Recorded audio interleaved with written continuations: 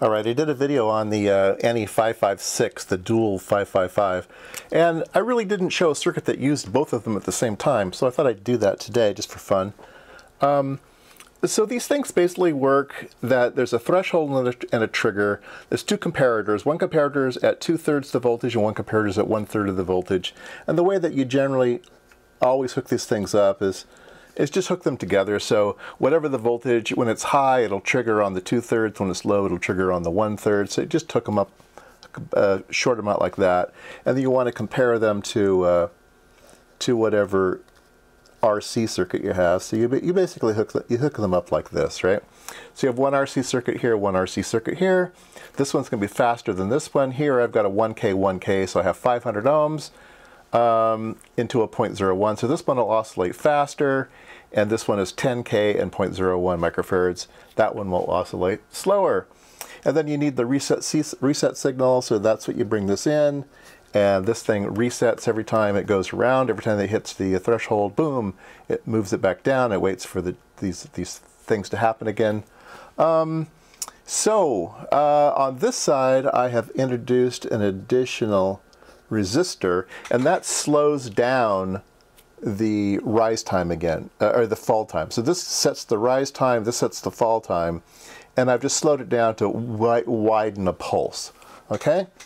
And I have a 1K, so I have a 10K, 1K. So that's all there is to my circuit. And each one will oscillate on its own. This one will oscillate fast, and this one will oscillate slow. I'll show that to you, okay? So let's do that first. Okay, I have my mess of a breadboard there, and we can come up here and we can take a look at the two signals we have. So this is our fast clock and this is our slow clock. Let me do a single shot because this one's not triggering. So that one's fasts and these are slows. And so we have two 555s running. This one runs that one fast and that one runs that fast. Okay. Now what we're going to do is we're going to gate this signal by this signal. So I'm going to wire this signal to the reset line of that 555, and it will only allow that one to operate when this is high. So it won't allow it to operate there, but it will allow it to operate there. All right, so let's turn this back on, and let me put that wire in. It goes over to here. Okay, so now we have a bunch of mess, and I'm going to do a single shot here. So you can see that it's toggling when this is high. Get rid of that. It's toggling when this is high, but it's stopped when it's low. So it's using, when it's low, true reset. So it's resetting this 555 here, and then allows it to free run, and then it resets it again. So we're gating this 555. So that's cool. So I've accomplished the video, but I wanted to go one step further. And so we can get this to run again, and we're having a really hard time triggering on it. And people say, well, that's because you're triggering on this one, you should be triggering on this one. And that's absolutely true. So we can go to the menu and we can say, no, trigger on channel 2 and set the trigger level. So now when we trigger on channel 2, everything's fine, okay? Let's assume that this signal doesn't exist. That's something that doesn't exist in your circuit. And this is the only signal you have in your circuit, okay? And so we will go back to triggering on channel 1. And so I'll turn off channel 2. And that's the only one you have. And you want to trigger on that one. Okay, well, you can do the single shot. Okay, that works. But you want to have it there all the time. You want to trigger on this. Well, what are you going to do? One of the things you notice is that there's a whole bunch of pulses, but this one's longer. So on this oscilloscope, I can say menu, I can say trigger type. I have it set to edge, but this one has it set duration, okay? And so I can use duration.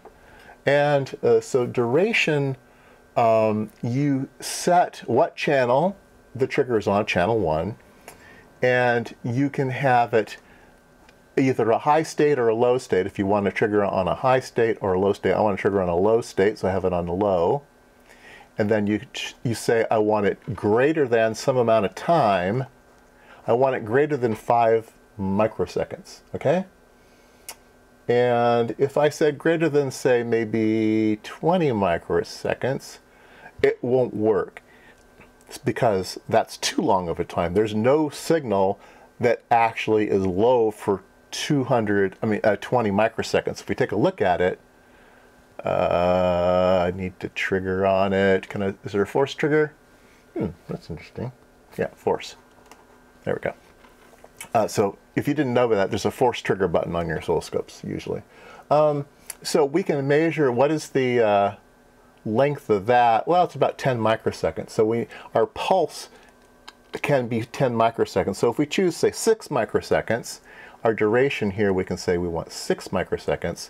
Trigger on something that's a low state that's at least 6 microseconds long, okay? And there we go. Now we're triggering just fine again. So then we can go examine it. We can do anything we want to it. All right. So there you go. A 555 timer times 2 is a 556 wired up a weird way. The one wire that's missing here is I took the slow one, okay?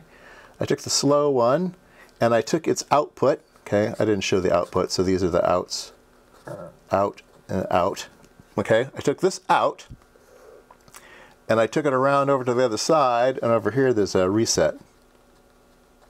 And this reset just floats over here.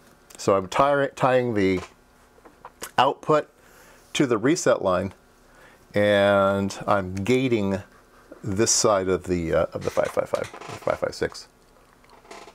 All right, there you go, video for the day.